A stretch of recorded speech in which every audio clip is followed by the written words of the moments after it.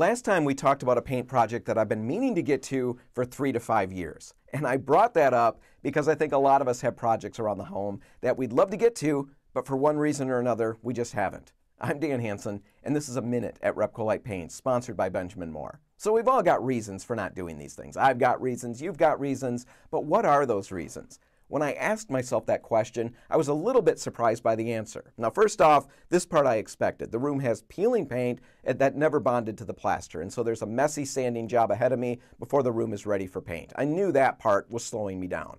Now, the other part of the problem, the other reason I haven't tackled this surprised me. I don't know what color to put in that space.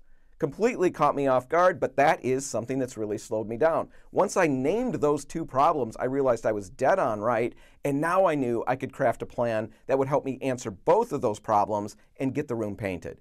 If you're in my boat, if you've got projects around the house that you'd love to get to, but you haven't, ask yourself, what's slowing you down? And don't take the pat answer that you get immediately. There might be more to it. Dig a little deeper, and then you can start crafting your plan to move forward. We'll keep going next time. I'm Dan Hansen, and that's a Minute at RepcoLite.